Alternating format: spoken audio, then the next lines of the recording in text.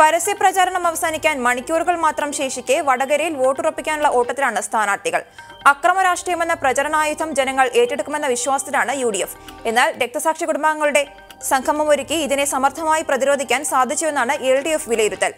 ഇടതുശക്തി കേന്ദ്രങ്ങളിൽ പ്രത്യേകം ശ്രദ്ധ പതിപ്പിച്ചായിരുന്നു UDF സ്ഥാനാർത്ഥി K. മുരളീധരന്റെ പര്യടനം. അക്രമ രാഷ്ട്രീയം ഉയർത്തിക്കാട്ടി നടത്തിയ പ്രചരണം വോട്ടായി മാറുമെന്ന പ്രതീക്ഷയാണ് മുരളീധരനുള്ളത്. ഇടതുമുന്നണി സംഘടിപ്പിച്ച രക്തസാക്ഷി കുടുംബ സംഗമം ഒന്നും വടകരയിൽ വിലപ്പോകില്ലെന്നും K. മുരളീധരൻ. UDFന്റെ ആരോപണങ്ങൾക്ക് എണ്ണി മറുപടി പറഞ്ഞാണ് ഇടതു സ്ഥാനാർത്ഥി P. ജയരാജൻ അവസാനഘട്ട പ്രചരണം കൊഴുപ്പിക്കുന്നത്. വടകര ഇക്കുറി ഇടത്തേക്ക് ചായുമെന്ന കാര്യത്തിൽ ജയരാജന് സംശയമില്ല.